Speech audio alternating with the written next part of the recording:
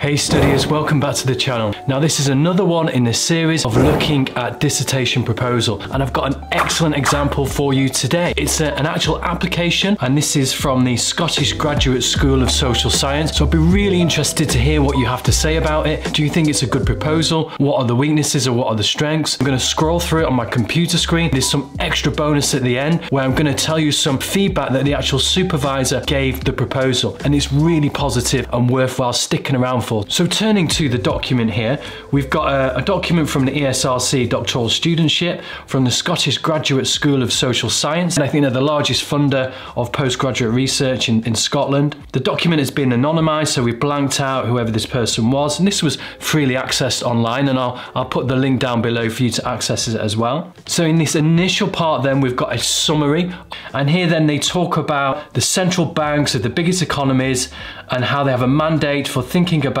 price stability. So we can see that the focus of this dissertation is going to be on central banks, and in particular the monetary policy and how these banks make the various decisions that affect interest rates. What are the various variables that they take into account, and what quantitative forms of measurements do they use to dictate policy and make these decisions, chiefly regarding interest rate paths. It hopes to shed light on the behaviour of central banks, how they make these decisions, how they've been made in the past, and what is the consistent monetary policy rules which they might be adopting and following. Also, how stable have these policies been in reaction to functions over time and regarding different countries. Okay, so that gives us a nice overview. Now moving on to the next part here. Okay, so this is the actual essence of the proposal here.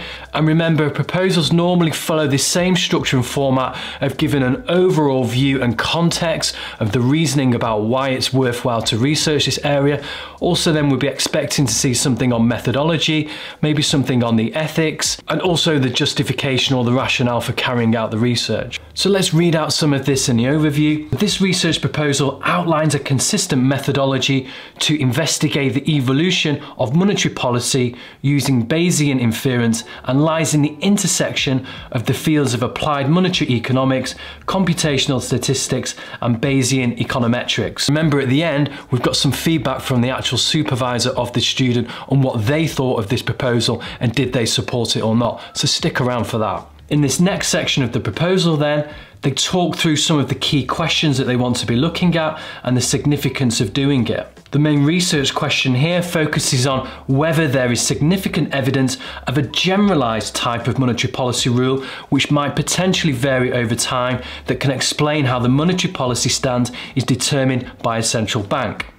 So we've got the main question there, and then we've also got a subset of questions here which link onto that, all kind of revolving around this area of monetary policy rules and how these decisions are made and stances are determined by central banks. What we move on to then now is this context where the student has set out theoretically, with support of sources and literature, their understanding of monetary policy and where this aligns itself with interest rates. We've pointed out some seminal papers by Taylor in 1993.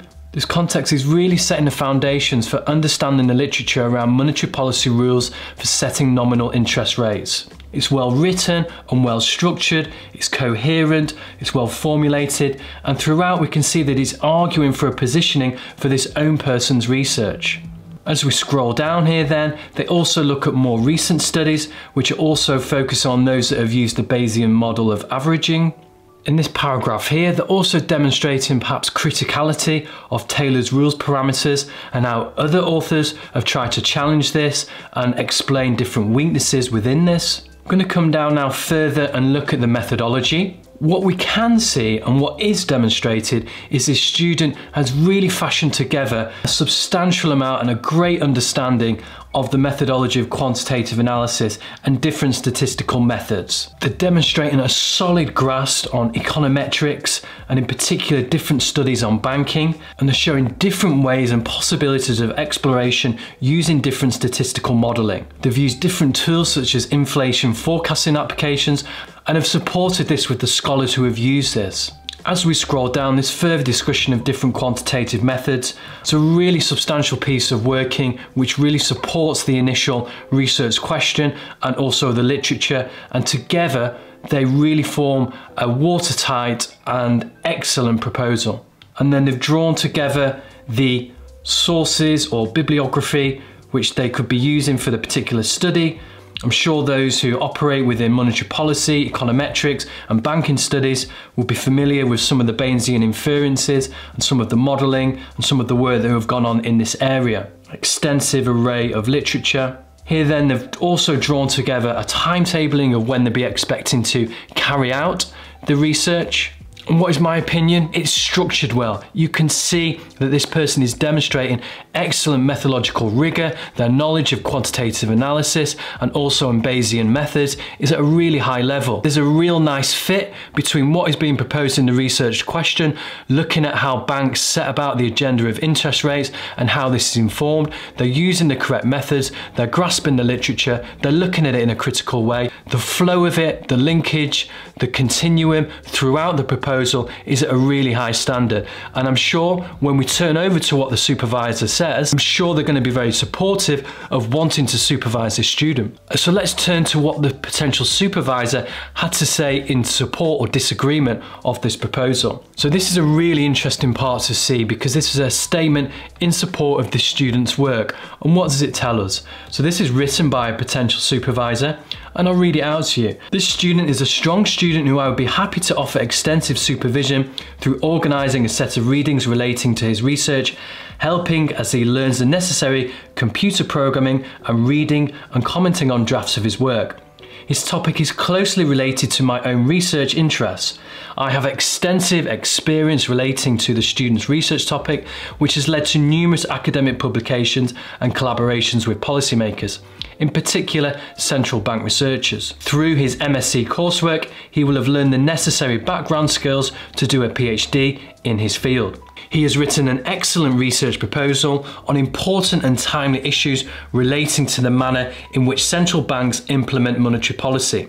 The plan outlined in the proposal shows a good grasp of the econometric methods necessary to address the research questions. The research involves the development and implementation of state-of-the-art Bayesian econometric methods and using them in an important field. This is exactly the combination of academic theory with real-world impact, which should lead to a fine PhD dissertation that I am happy to supervise. There is clear scope for the academic contribution from this project to permeate practice within central banks, and my experience working with central banks will allow me to provide support to the student realising this impact. Well, how's that for a seal of approval? That's gained massive support from the supervisor. They couldn't really have offered greater praise for what the student had written.